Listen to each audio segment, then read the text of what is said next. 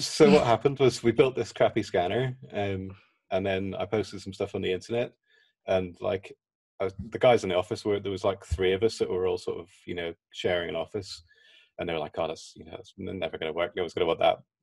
Joking about this stupid thing that we'd done, and literally, like the phone just started ringing, and I was like everyone was ringing up asking for scans, and it was mad. Like I've never seen anything like it. It must have rang like 3 or 4 times a day after I posted it on Facebook.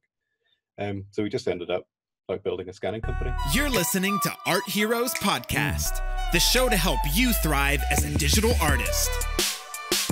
Tune in to learn how to transform your passion into a career. Get inspired by other kick-ass 2D and 3D artists and find out what it takes to be an art hero.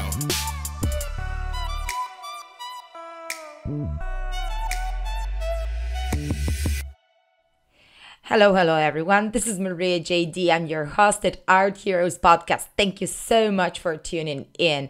And today's guest at Art Heroes Podcast is James Busby from Ten24. James actually started as a 3D artist himself as early as in 2002, and then started his own business, Ten24, in 2008. Since then, Ten24 worked on various AAA games and then finally became what it is now, the company for 3D scanning and photogrammetry. What happens then? Ten24 actually gave birth to 2 other businesses, which is a 3D scan store and Anatomy 360. You've probably been on one of these websites, so you know what James is busy with. But today, our conversation will be all about 3D scanning, the technology, and opportunities for artists in it. Let's dive into it. All right. Hi, everyone. We've got James Busby today. James, thanks so much for coming on the show. No problem. Nice to meet you. Yeah, nice to meet you too. It's a pleasure. Yes, I've got so many questions actually that are just piling in my head. And guys, today I'm going to remind everyone, we're talking about 3D scanning, and not only, we're also talking about James a little bit. If James doesn't mind. No, that's fine by me. You can. Yeah, perfect. All right, James. So live from Sheffield? Yep. Mm-hmm. Amazing. So, and that's Ten24 headquarters. Yeah. We're just in a little leafy suburb of Sheffield called Broomhill. I love that. And we see the leafy part in the background as well. But it's fake. Okay, then I hope the rest of the leafy part is better. No, that would have died a long time ago. That was real. That happens frequently with studio mascots. All right, James. So let's just get started. And actually, like my first question would be, how did the whole thing in the industry start for you? And where did you come from to start Ten24? So very early on, I started, I think when I was about 16, I started playing with 3D Studio. It wasn't even like 3D Studio Max. And then I kind of, quite young, I started making 3D models and messing around with texturing and stuff like that. And then I went to university and I studied film and media. I think I wanted to be a journalist, but that didn't really work. So I started making animations and little movies and things, and basically taught myself proper, how to model and animate and render and all that sort of stuff at uni. And then I graduated with I did my final year project, which was like an animated film, and I won the British Animator of the Year award or whatever it was, which I was quite chuffed. And then I immediately got a job in the games industry at a company called Argonaut Games, and I did sort of track design and environments and characters. And then I quit there after about 2 years. And then I went to work for a company called Arc VFX. And we did I was like a TD there, and I did sort of character art and all the various sorts of roles because it was quite a small company. And then after about 5 years, I quit that. And then I started Ten24 in 2008. Wow, that's already an old company for the industry. Oh yeah, it's 11 years old now, I think. Geez, that's definitely not a teenager in company standards.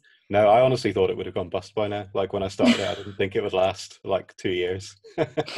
Well, it lasted for a bit longer than that. Yeah. It's Good quite job. pleased. Thank you. Yeah.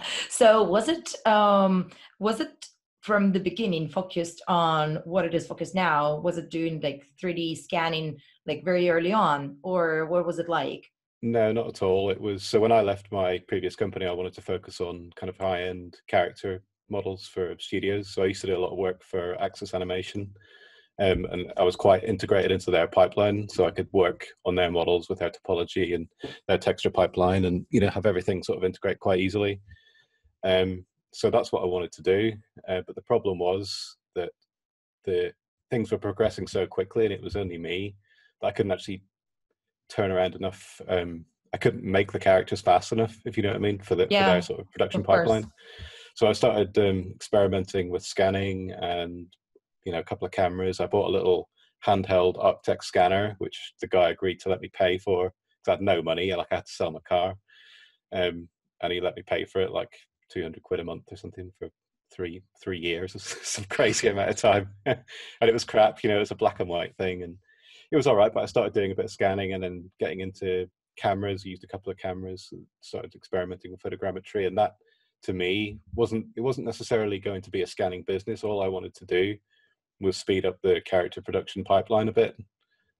So I could get decent face scans and get the textures off them and build characters. But yeah, then my business partner Chris, he kind of came along and remortgaged his house, and we bought loads of cameras. We bought 9 cameras, I think. So we kind of built 9 it up slowly. cameras. Yeah, that was the original scanner. So initially, did it work eventually to speed up your production pipeline, or no? No, it did. Well, it did. So what happened was we built this crappy scanner, and then I posted some stuff on the internet, and like the guys in the office there was like 3 of us that were all sort of sharing an office, and they were like, "Oh, that's that's never going to work. No one's going to want that." Joking about this stupid thing that we'd done, and literally like the phone just started ringing. And I was like everyone was ringing up asking for scans, and it was mad. Like I've never seen anything like it. It must have rang like 3 or 4 times a day after I posted it on Facebook. So we just ended up like building a scanning company. And so who were the first customers then for the scanning? It was, I think the first customers were Axis, I think, and then Sega did some stuff with us. In fact, no, sorry, Sega Creative Assembly were actually the first scanning job that we had, a proper one. And then things like BBC, we did a load of stuff on like all the sort of rubbish BBC, like Doctor Who and all that sort of stuff. Love how you call it rubbish, but yeah. Well, I don't know. I'm sure like the whole world will disagree with me, but probably yes. All right. So, and then the 9 cameras, do you still work with the same equipment, or how frequently do you actually change the equipment? Because like the whole technology advances so fast. Yeah, definitely. And the cameras have a lifespan. I mean, it's a mechanical shutter that opens and closes, so that will eventually break. So yeah, I mean, we update the cameras, we add new ones all the time. It's just a case of what works, and it's expensive now because we've got 180 on the rig, and a load more on another rig that we've got. And whenever those break, sometimes it's a case of you can't get that camera anymore because it's Canon don't make the 200Ds or the 100Ds or whatever, so you've got to replace them all. So instead of replacing 1 or 2 cameras, you've got to replace 100 cameras, which is it's quite a bit of a shock to the system. So like how much equipment do you actually have now in the studio? Like is it the whole like hangar, or the whole what, sorry? Like a hangar of the equipment? Oh, a hangar? No, it's not like a hangar. No, it's quite a big room. It's about 7 meters by 10 meters or something in the room, but it's there's 180 cameras on a big sort of like kind of truss system that we built that goes around. Wow. Yeah, I mean it's a fairly simple photogrammetry system by modern standards, but it works for us. And do you do all the scanning in-house, or do you ever have to relocate your equipment to do it on site? We used to back in the day with our like sort of because we had so few cameras, we could kind of just put them in a box and take them somewhere, but we'd always get clients and we'd say we need a white room we need no natural light, we need something, perfect for scanning. And we'd end up in like I don't know, like an old Tesco's warehouse, or like one time we were in like a castle. And like, it's just amazing. That's a great work environment, no? Yeah, well, it was, but it's not very good for photography, if you know what I mean, because you've got grey walls and the sun streaming in from one side. So it was, we stopped doing the mobile stuff because we'd rather have a controlled environment, which is here, that we can get the results that we want. And, we'd much rather be able to say to our clients, pay for your actor to come here because you'll get a better result than if you pay for us to go to you, if you know what I mean. So we can quality control that way, really. Yeah, and I'm sure clients would prefer a better quality. Exactly. And also it's a lot cheaper to send an actor here than it is for us to lug 180 cameras to Bristol, Yeah, definitely. And so what's the I asked you before we actually started the recording, but I have to ask this again. So what's the split of the project when we're talking about the actual like scanning time versus post-production? It depends a little bit on what the deliverables are for the project. So we specialize in creating really high resolution characters for studios for their pipeline, basically. So if we were to take, for example, like one head scan, and we were to build that into, super high resolution with all the pore details and, PBR textures and eyelashes and eyeball, all the stuff, that can take around about 4 days, and the scanning itself takes about 20 minutes. So, it's like a small percentage. It could be like 1% even. But sometimes the client will just want us to just give them a hard drive full of photographs, and that'll be 100% of the work would just be clicking the button and taking the scans. And sometimes they'll want somewhere in between, which is, scanning and then a little bit of cleanup work, maybe retopology. And then it's about, sort of 80% post work, 20% scanning. So it depends really on the client. Okay. But still, it's like a small percentage of your work is actually like scanning, and then most of it is definitely like work of artists. Oh, 100%. Yeah. So we could scan. We just finished scanning for the scan store. We just did a massive session. It was about, I don't know how many scans it was, over 1,000, well over 1,000. And that only took 3 weeks. So that's given us enough work now for probably 2 years worth of, creative work for us, artistic sort of stuff. Yeah. And is there something like a typical project for you? In terms of for ourselves or for a client? Yeah, for a client, yeah. Typically what they usually want is good. Well, so I'll explain a little bit. So our scanner is a little bit different probably everyone has this now, but it's a full body scanner and also a head scanner in the same system. So our clients tend to want a full body scan, like a neutral, sort of T pose, A pose. And then we do a neutral head, and then we do a lot of facts. So up to, sometimes 70, but usually about 30 kind of different facial expressions. And then for us, generally the work on that is cleaning up and retopologizing the body and the head, and then providing raw facts, which is just the process expressions with the texture on them.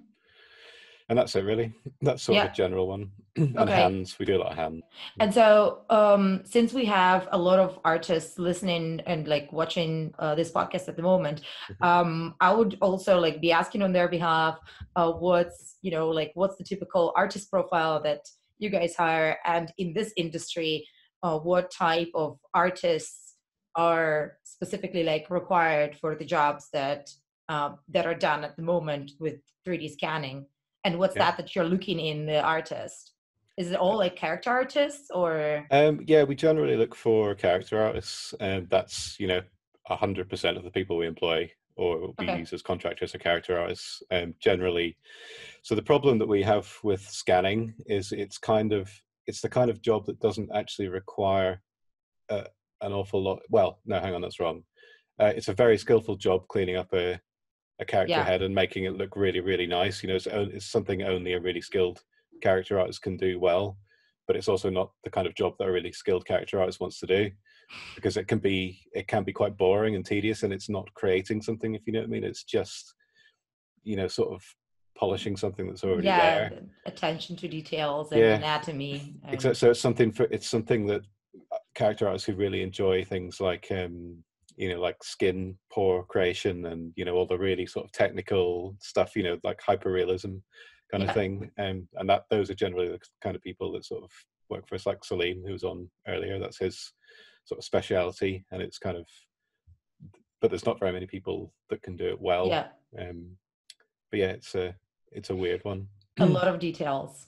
Yeah. Mm-hmm. And so, like, if you can speak about that, what is the, what's the typical pipeline, or like, like the typical software that you require for artists? Well, I mean, I guess like ZBrush, right? But what else? Yeah, what else basically do they need to master? ZBrush. The skill in cleaning scans is extracting detail from the texture maps and creating, kind of pore level displacements and things, and figuring out how to make those into something that doesn't just look like a like a bumpy sort of like surface of a crater. So the two main bits of software are Photoshop and ZBrush, Right. and that's all you really need for cleanup. That's all we use, really. We use a little bit of body paint sometimes just to clean up seams and things like that, but nothing. So, like, do you think there is any, like, lack of supply of artists, and how do you select artists? Okay. So, like, what do you look for in a portfolio, or do you only take people by recommendation? Do you even pay attention to their previous jobs and, the typical, like, LinkedIn thing? Or for you, like, portfolio is more important? So what are the indicators for you? I think for us, the main indicator is sculpting ability. So people who are, exceptional at sculpting faces and anatomy in general. It doesn't have to be human anatomy. It just has to be an understanding of, anatomy, because that's quite a big part of kind of sympathetically cleaning a scan. So, if you've got a face that's covered in noise, or, a bit of the nose is missing or something, the sort of the things that I see a lot with scans are someone just getting the smooth brush and just kind of smoothing over it, which it's not really how you do it. If you know what I mean, you need to sort of definitely maintain that like a underlying anatomy and how everything works. So our main, the thing that we really look for are talented sculptors. All the sort of skin pore stuff that can all easily, we've got a pipeline for that. We can show people how to do that. In terms of lack of supply of artists, because we're quite a small company and we tend to do quite niche, small jobs, we're not one of those companies that goes around constantly trying to hire people. We quite like it when somebody comes to us and says, "Hey, can I work for you? I can do this," and that's generally how it's worked in the past. I don't know if I've ever actually really poached anyone or gone up to someone and gone, "Hey, do you want to do this?" Because we're always looking for people. Like we always are looking for anyone who can do a really good job, and we'll usually give them work if they can do it. But yeah, I don't really go around sort of looking for. Do you give like art tests or something for people to prove themselves? Not generally. Usually you can tell by someone's portfolio quite quickly, whether they're good or not. Okay. I think, yeah. So what would be your like general recommendation to an artist who's never, let's say, worked in the industry and really wants to break through? What do you think they need to do to their portfolio to showcase? What, to get scanning work? To get scanning work and to work with characters in, so for example, to get hired by a studio like yours. Well, I think scanning is kind of becoming quite a commonplace thing now within most like realistic character pipelines. So it's rare now that you'll see somebody really sort of sculpting something from scratch. Although obviously people do still do it, and it's still still a job. But yeah, I think in terms of what they should have in their portfolios to demonstrate that, I think if you email me, I can send you a scan and you can use it as a sort of a portfolio piece to clean it up. And I'm quite happy to do that. I always do when people ask. But I think that demonstrating the process from a raw to a final production ready model, and I think things that are really important are things like topology and creating the mouth properly and the teeth, and shading and creating skin pores, and everything that would apply to probably a real-time pipeline these days is the main one. Yeah, definitely. But yeah, just creating a believable, realistic character because it's harder than it looks. It's not just a case of pressing a button and the scan comes out and it's done. There's a lot of stuff that needs to be done to integrate something into, like a proper real-time render. Yeah. Did you learn all of this by yourself, or did you have like a mentor, an instructor or something? Well, I worked at a games company where, I was young. I was like 21 or something. So I had a lot of people. I was just going around asking questions. But yeah, and then at my second company, Arc VFX, I worked with some really talented guys. And I was just it was constantly just asking questions and, trying to figure out how to do stuff. And I worked with a guy called Rich Wright, who was a really, really cool character artist. I think he does mostly 2D stuff now, but he taught me a lot of things. I learned a lot from him. But yeah, in terms of the scanning pipeline stuff, that's all been sort of self-taught. I mean, there wasn't, when we started, there wasn't really anyone doing it. There was us and Infinite Realities and DI4D. Yeah, exactly. The industry is so new.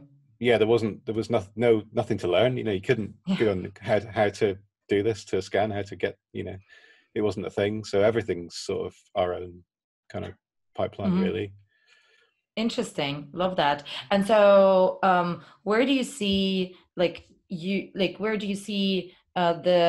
technology going further from where we are? Because, you've seen it develop from zero almost to getting enough work for Ten24 for, as we said, 10 years. Exactly. Or more than that.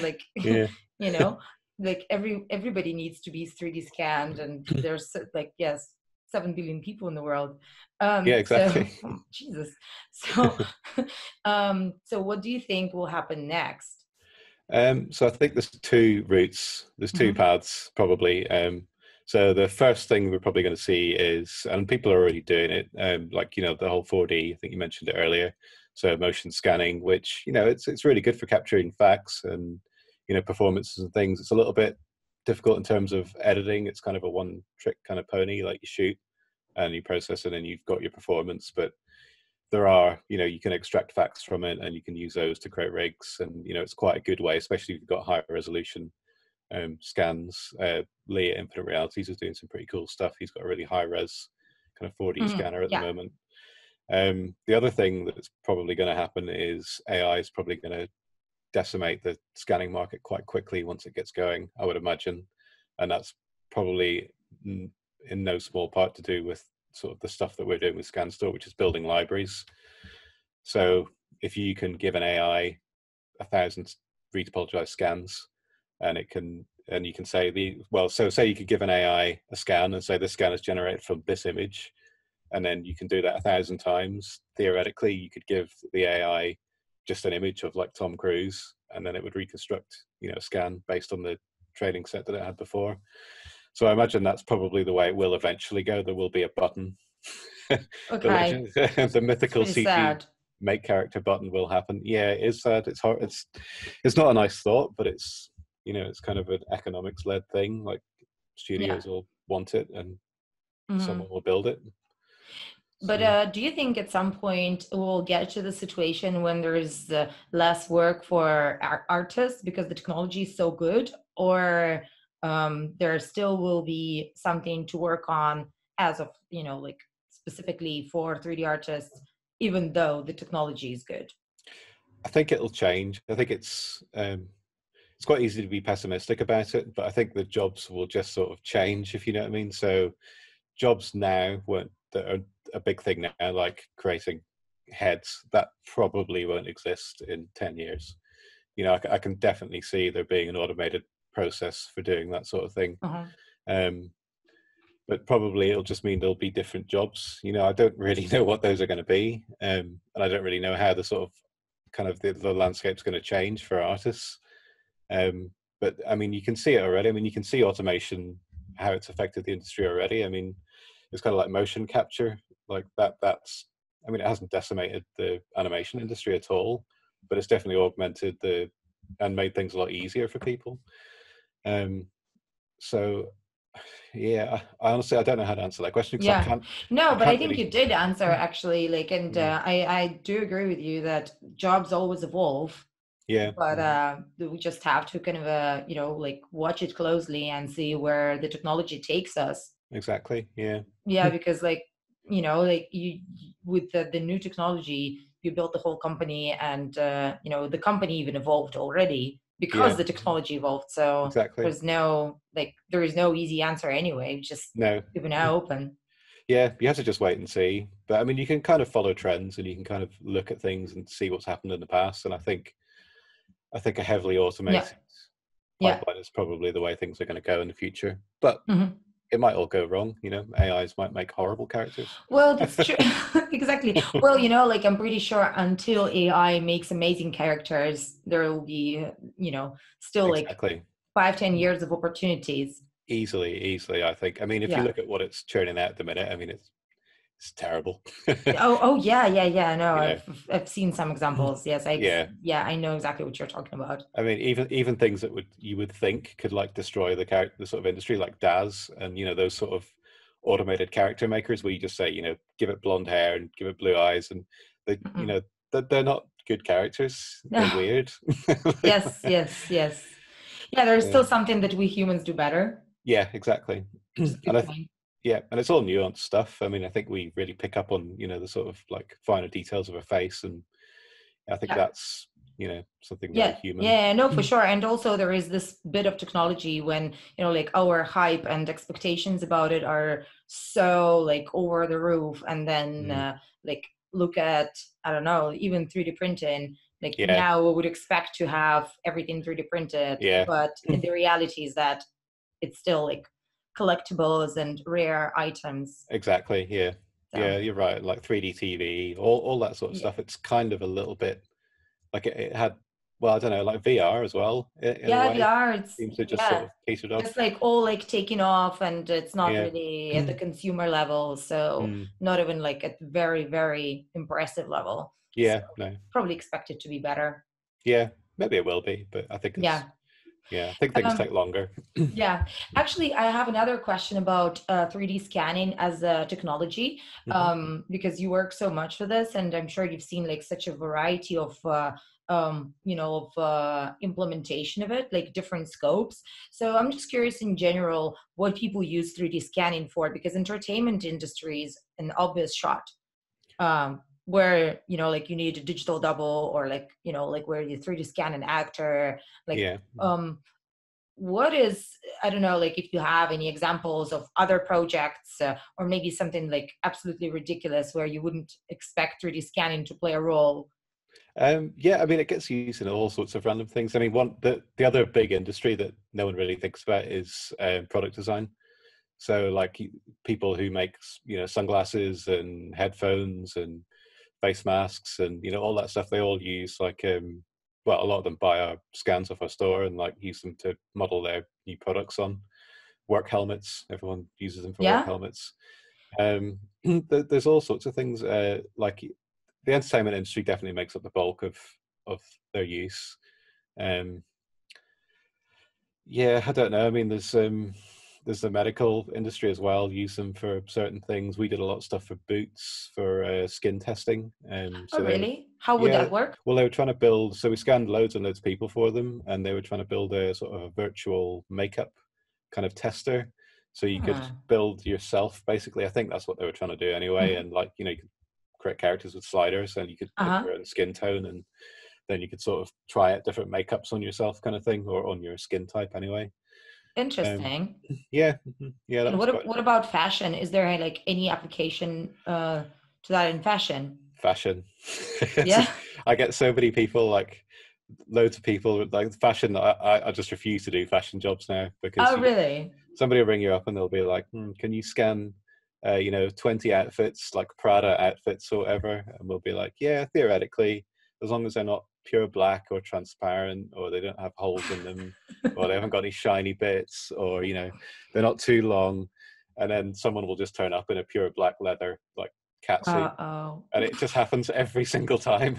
Seriously. Yeah. So we just sort of stopped doing it because scanning doesn't meet the expectations of the fashion world, Okay. because they sort of think it's just going to be an exact 3D copy of their clothing, but in reality there's errors in it, and there's the textures Okay. don't work on shiny materials, and it's always a lot of work. Okay. So like it just doesn't make sense for you as a business, or you think it's just too expensive, complicated for existing technology? It could definitely be done if like you wanted to spend the time doing it, if you know what I mean. The time means like money. Yeah, it's expensive because, so for an example, like if somebody came in wearing a ballerina's costume with a like a little tutu or Yeah, yeah, something, yeah. and they were like, we need to scan this, and like, Oh no, my God. do you know what I mean? You would have to completely I've remodel. just imagined the, you know, It's oh just a no. horrible mess. It would just be like a sort of scanned kind of Yeah. goo. So they would then go, well, this isn't what we want. So then you would be like, okay, I've got to make a tutu exactly the same as their, requirements, and that's going to take you like a week or Uh-huh. 4 days or something. So you're already moving away from the scanning, which you've quoted them for, and then it just Yeah. becomes a nightmare. Yeah. So maybe like there's still like examples where actual like modeling or sculpting makes more sense than actual Yeah, scanning. exactly. And I think fashion is quite possibly one of those. And I think the best way to do it is to do the scan for the fashion client, and then just take that away and use it as reference. But Mm-hmm. the hard thing is explaining to the client that they're not going to get, it's not a 3D photograph like they would hope. Mm-hmm. It won't Mm-hmm. hold up on the front cover of Time magazine. Yeah. So finishing up with the technology, just like one last thing that I wanted your opinion on, like, do you think 3D scanning will ever move the direction where there will be like household 3D scanners? I mean, not household necessarily, maybe that's not the right way to put it, but something Mm. that a business can easily use like in-house, just like, buy a bunch of cameras or buy a setup, like if it's like a giant box, just buy a giant box and do not outsource it to like amazing Ten24, but instead just like press a button and get it done. Yeah. I think Mhm. that's an option at I think it all. already is. I think there already are. There's a company called Doob, I think they're called. I think they make kind of like a sort of egg thing. Uh-huh. Kind of get in, and it's got lots of cameras, and it takes a picture, and it's like an off-the-shelf kind of system. Mm-hmm. But the problem with scanning people, the reason we have so many cameras is that, so if you, for example, let's say like you had like a scanner that was on your phone, a household Mm-hmm. scanner, and you tried to scan my hand, like my hand is moving the whole time, and that's the issue with scanning, is the movement. So like, Right. 30 seconds it takes, my hand's probably moved a centimeter. So the hand's going to be a centimeter thicker either way, basically. Mm-hmm. So that's always why we have so many cameras, because we need to get every single angle instantaneously. And that's Right. sort of the issue with consumer body scanners, because you need a Okay. big space. So it needs to be a big thing. So it's always going to be a little bit niche, because unless they can find a way to actually pause time, Yeah. then it's going to be pretty hard to Yeah. sort of Yeah. get every angle instantaneously. But in terms of scanning like a mouse or an object, I think definitely there already are little scanners out for your phones, and Yeah. yeah, For sure. But I mean, if we're talking about like tiny things, it's yeah, maybe yeah, easier a lot than, easier. like putting a whole human in a Yeah, box. that's always going to be quite difficult, Yeah. just because of the requirements. Yeah, just because of the scale as well. Like if it's a Exactly. tiny Yeah, human, maybe yes, but yeah. But AI might just you might just be able to take a picture and it'll reconstruct you. well, yeah, sorry, going back to your notion of AI doing all the job and us just like, sitting back and just Yeah. watching it like, yeah, all this happen.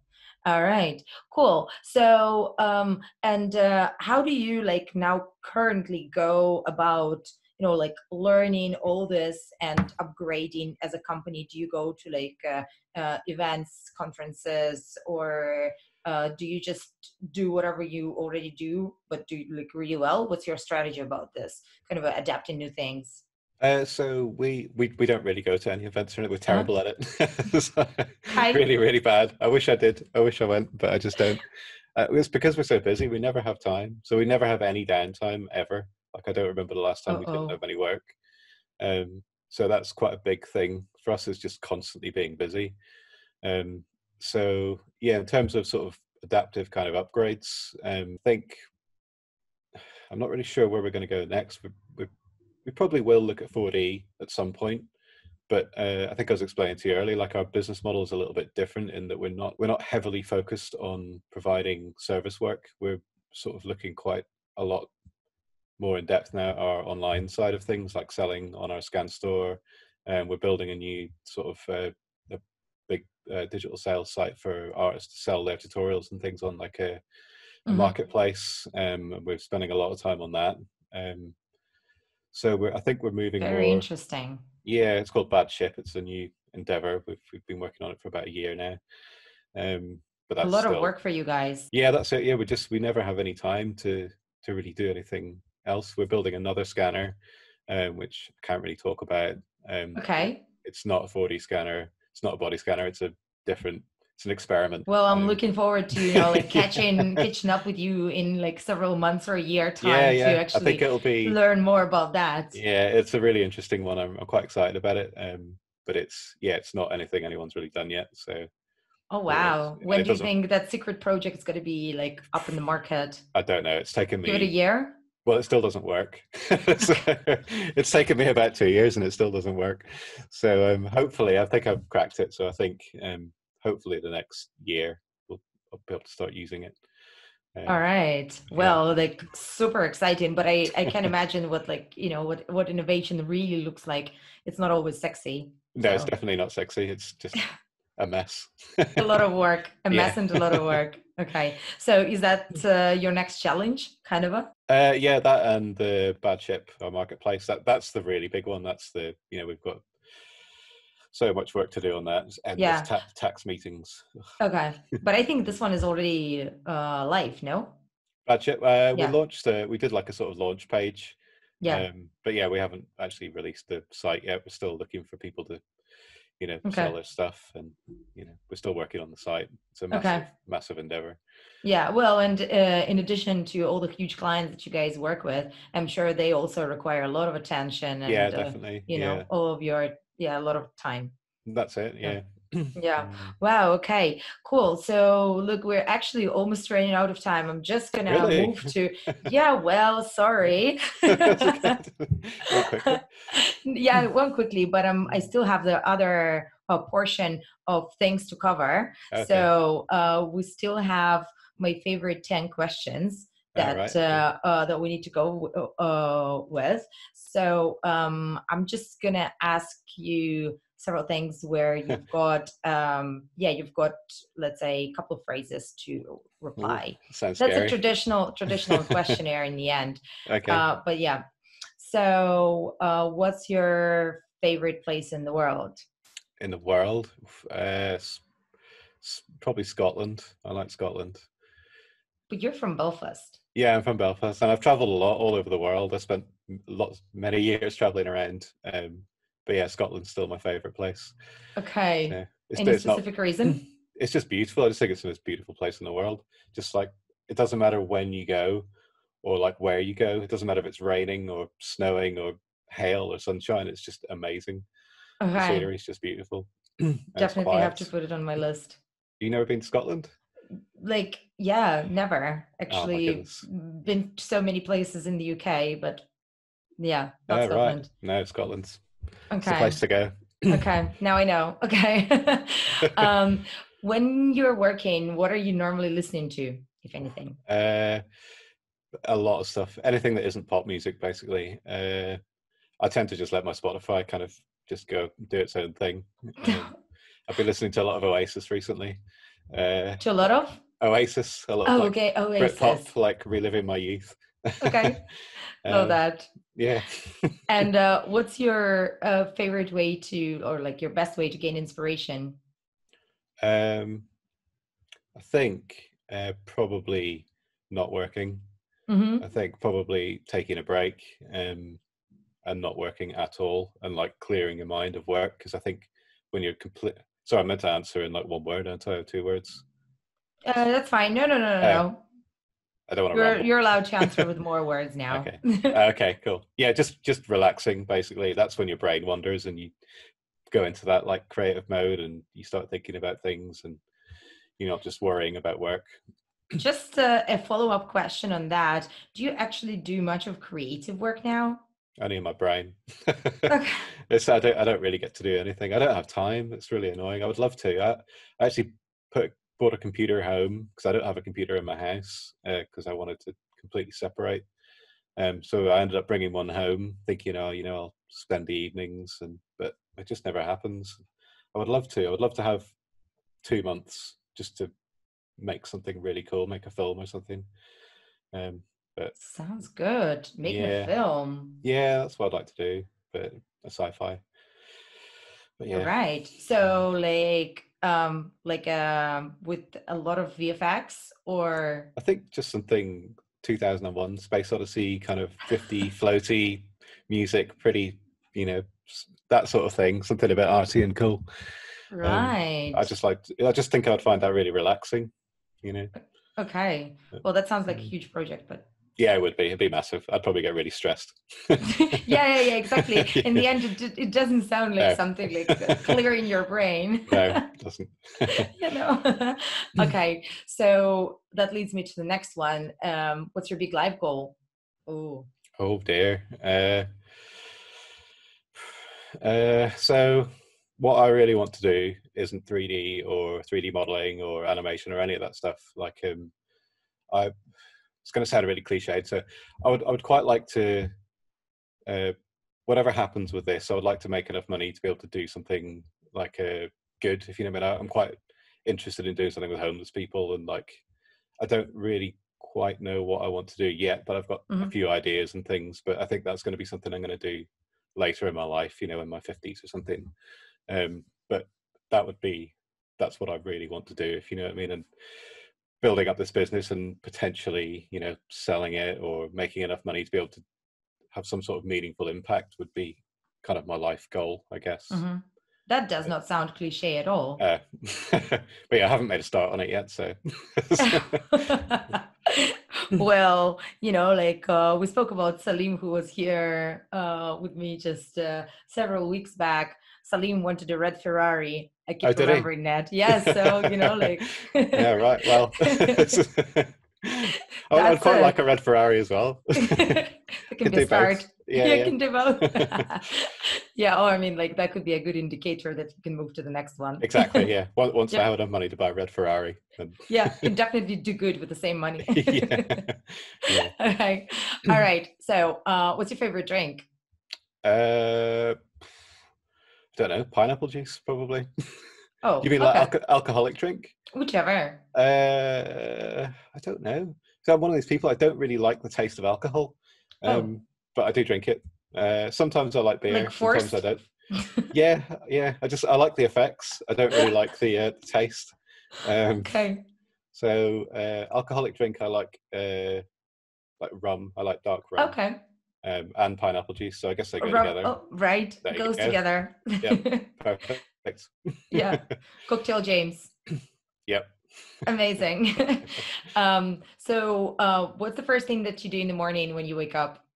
Check my email. Right. Or look at my phone. Okay. I think the sad reality is probably everyone else does that as well. Addiction. But, yeah, phone addiction. Yeah. But, yeah. So if you did not initially become a digital artist, what do you think you would be now? What's your backup career?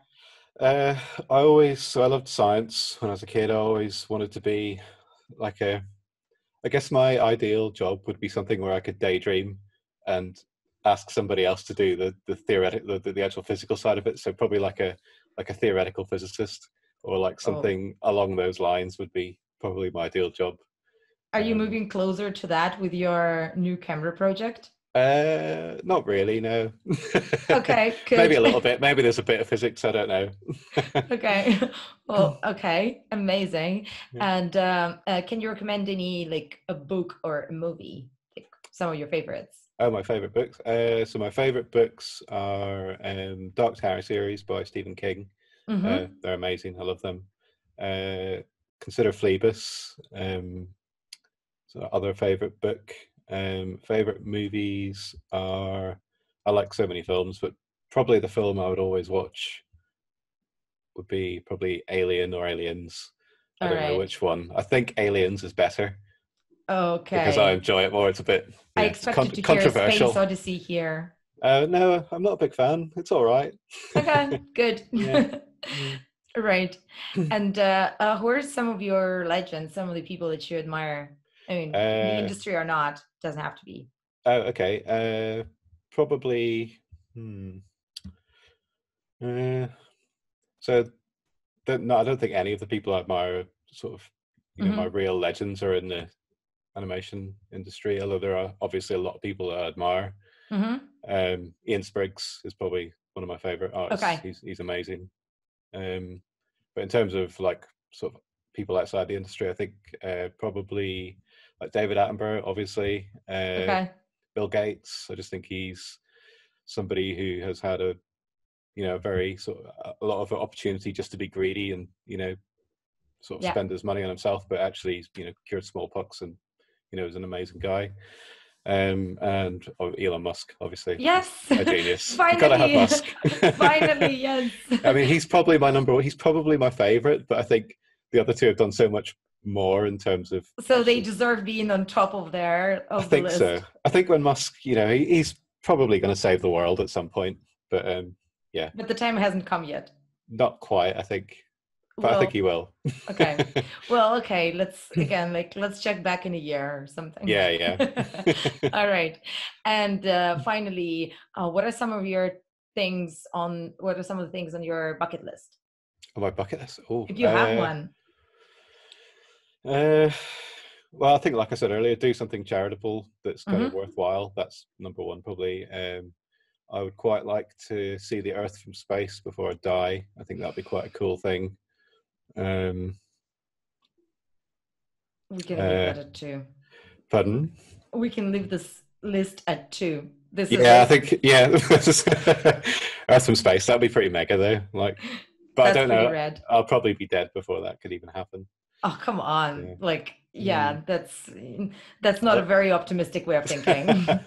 Maybe not. I don't know. Yeah. Trying to think if there's anything else. I think those are the 2 things that I think about the most that I would like to do. Whether I'll ever do either of those is a very different thing. Well, okay. We'll check back. We'll see. Check back in 20 years. Okay. Oh my God. I'm not sure if my calendar will survive until this, if I set this reminder now. Maybe not. All right. So that was actually the last one on my list. And I'm quite glad that we went through all of this without actually crossing the time limit. Cool. Yeah. Anyways, James, thank you so much for coming on the show. Yeah, and thank you for asking me. Yeah, no, it's just been so much of amazing information, and I hope that people are listening to it got all this value that I got, because I got all of my questions answered. Now I know too much. I hope so. Yeah. Well, if anyone wants to ask me anything, they can Facebook me or email me. All right, cool. Yeah, I'm gonna leave all the show notes here, just below the audio or video, whatever you guys are listening to, watching. So yeah, thank you, James, again. Oh my God, this is too late. It's time start calling you something else. Anyways, and have a nice evening. Thank you so much for connecting. Thank you very much. All right. Thank you. Thank you guys so much for listening. If you like this episode, please leave us a comment. It means a lot to us. Also, if you have any questions, just go ahead and type it right here. And if you're listening to this episode on Apple Podcast or any other podcasting platform, review us. Your 5 stars mean a lot to us. On the side note, here at Art Heroes Academy, we're releasing a 3D printing program by the end of the month, and waitlist registrations are already open. We're really excited to release this program made by Martin Verhoeven to all of you guys. So if you're interested in 3D printing, the waitlist registrations are open at artheroes.co, and see you all there, and tune in a week for more podcasting fun. Cheers. Thanks for listening to Art Heroes Podcast. Check out www.artheroes.co for show notes, more interviews, and free tools made for you by our team of mentors. Tune in next week for more inspiration, and keep up the great work, hero.